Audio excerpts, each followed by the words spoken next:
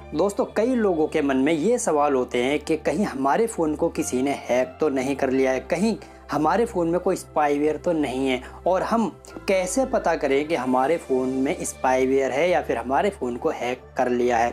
यही सारे सवाल मुझसे पूछे गए थे कमेंट में। तो आज ये वीडियो इसी टॉपिक पर होने वाली है, तो इस वीडियो को पूरा बिना स्किप किए हुए एंड तक देखिएगा। मेरा नाम है इमरान और आप देख रहे हैं हमारा यूट्यूब चैनल EFA।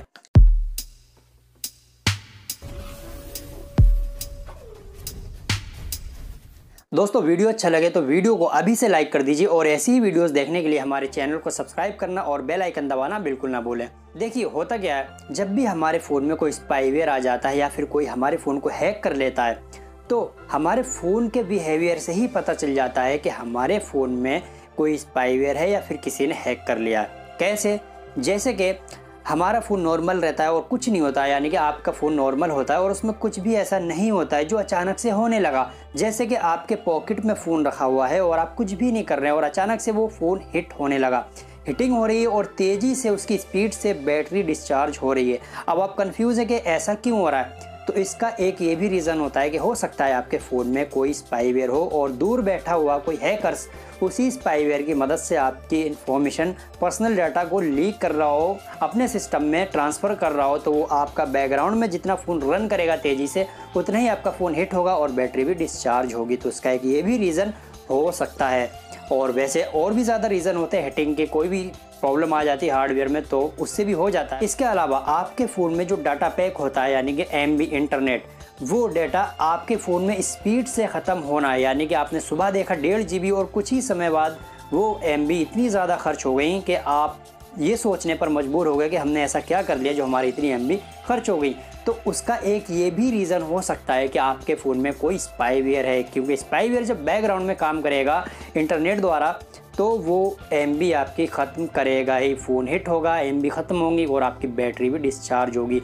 इसके अलावा अगर आपका फ़ोन अचानक से रुकना स्टार्ट कर देता है, स्लो हो जाता है, हैंग हो जाता है, जो पहले प्रॉब्लम नहीं थी वो अचानक से आ गई आपके फ़ोन में, तो एक ये भी रीज़न हो सकता है कि आपके फ़ोन में वायरस, मालवेयर, स्पाईवेयर आ गए हैं, जिसकी वजह से आपका फ़ोन हैंग हो रहा है और कोई हैकर्स उस स्पाईवेयर द्वारा आपके फ़ोन की जब डाटा अपने सिस्टम में ट्रांसफ़र करेगा तो हो सकता है आपका फ़ोन थोड़ा स्लो चलने लगे। क्योंकि जब आपके प्रोसेसर पे, जो फ़ोन में प्रोसेसर होता है, उस पर जब लोड पड़ता है मल्टीटास्किंग के दौरान, तो वो आपका फ़ोन थोड़ा सा स्लो हो जाएगा। तो इस चीज़ का आप खास ध्यान रखिए कि अचानक से आपका फ़ोन किस तरह से बिहेवियर कर रहा है।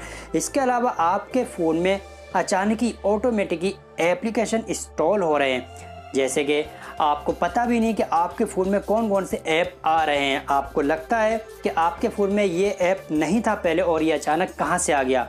तो इसको आप देखिए कि ये ऐप कहाँ से इंस्टॉल हुआ है। कहीं स्पाईवेयर की मदद से आपके फ़ोन को किसी ने रिमोटली एक्सेस तो नहीं कर लिया है और वो आपके फ़ोन को अपने ही सिस्टम से यूज़ कर रहा हो और आपके फ़ोन में एप्लीकेशन को इंस्टॉल कर रहा हो। क्योंकि एप्लीकेशन इंस्टॉल करने के पैसे भी मिलते हैं और आपके फ़ोन में और भी ज़्यादा जगह बनाने की, फ़ाइल ट्रांसफ़र करने के लिए भी हो सकता है कोई ऐप इंस्टॉल करता रहे अपने सिस्टम से। और हाँ, जब आप अपने फ़ोन का वाईफाई ऑन करते हैं, किसी से कनेक्ट हो जाते हैं वाईफाई से, और आपके प्ले स्टोर में जितने भी अपडेट ऐप होते हैं वो ऑटोमेटिकली अपडेट होने लगते हैं, तो इसका मतलब ये नहीं है कि आपका फ़ोन हैक हो चुका है या फिर आपके फ़ोन में स्पाईवेयर है। और फ़ोन हिटिंग होना, स्लो हो जाना, हैंग हो जाना और रीडायरेक्टली किसी भी ब्राउज़र पे ऑटोमेटिकली हमारा फ़ोन का पहुंच जाना, जैसे कि हम व्हाट्सअप यूज़ कर रहे हैं, उसके बाद हमने जब बैक किया और अचानक से कोई सा भी ब्राउज़र खुल गया, रीडायरेक्टली किसी भी वेबसाइट पर हम पहुंच जा रहे हैं, तो ये भी एक रीज़न होता है कि आपके फ़ोन में कोई स्पाईवेयर है जो आपका फ़ोन कोई और अपने सिस्टम से यूज़ कर रहा है। और कई बार क्या होता है कि अगर आप किसी को अपना फ़ोन दे देते हैं और वो बंदा अगर आपके फ़ोन में स्पाई ऐप इंस्टॉल कर देता है तो आपका पूरा फ़ोन हैक हो जाता है। तो ऐसे स्पाई ऐप को आप अपने फ़ोन में ढूंढ सकते हैं।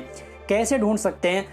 आपको ये सेटिंग गूगल दे देता है आपके फ़ोन में। आप अपने फ़ोन की सेटिंग में जाएंगे, उसके बाद जाएंगे गूगल में, उसके बाद आप जाएंगे सिक्योरिटी में, उस पर आप क्लिक करेंगे तो सबसे ऊपर ही आपको दिख जाएगा अगर आपके फ़ोन में कोई स्पाई ऐप है, हिडन ऐप। स्पाई ऐप जो होगा वो हिडन ऐप होगा, आपको शो नहीं करता स्क्रीन पर, तो आपको यहाँ पर दिख जाएगा कि ये ऐप स्पाई ऐप है, हार्मफुल ऐप है जो आपके फ़ोन को स्पाई कर रहा है। तो इसको आप यहाँ से इंस्टॉल कर दीजिए। अगर आपके फ़ोन में कोई भी स्पाई ऐप नहीं है तो यहाँ पर आपको दिख जाएगा लो गुड्स नो हार्मफुल ऐप। लेकिन अगर कोई स्पाईवेयर होता है तो यहाँ पर शो नहीं होगा। आपको अपने फ़ोन को फॉर्मेट मारना होगा, और फॉर्मेट कैसे मारना है, उसका सही और सिक्योर तरीका क्या है फॉर्मेट मारने का, इस पर मैंने एक पहले वीडियो बनाई थी, उसका लिंक मैं आपको डिस्क्रिप्शन में दे दूंगा। इसके अलावा बहुत सारे ऐसे एंटीवायरस की भी लोग बात करते हैं। आप लोग भी ये सोच रहे होंगे कि अगर हम कोई एंटीवायरस यूज़ करें, वायरस क्लीनर को यूज़ करें, स्पाईवेयर क्लीनर को यूज़ करें, तो क्या ऐसा हमारे फ़ोन मतलब सेफ़ रह सकता है। तो देखिए, जितने भी एंटीवायरस हैं और या मालवेयर या स्पाईवेयर रिमूवर हैं, वो अगर आप यूज़ करते हैं तो पेड ही यूज़ करें। अगर आप फ्री का यूज़ करेंगे तो बेकार है, वो किसी भी काम के नहीं होते हैं। लेकिन अगर आप पेड यूज़ करेंगे वो थोड़ा सही होते हैं, आपके फ़ोन को प्रोटेक्शन देते हैं, वायरस आने से रोकते हैं, आपके फ़ोन में स्पाईवेयर आने से रोकते हैं, और स्कैन करके आपको ये भी बता देते हैं कि आपके फ़ोन में मालवेयर है, स्पाईवेयर है या फिर कोई वायरस है। तो उम्मीद करता हूँ आपको वीडियो पसंद आया, और अगर आपको वीडियो थोड़ा सा भी अच्छा लगा तो वीडियो को शेयर ज़रूर करिएगा और कमेंट सेक्शन में बताइए आपको वीडियो कैसा लगा। फिलहाल इस वीडियो में इतना ही, मिलते हो अपनी अगली वीडियो में, तब तक के लिए।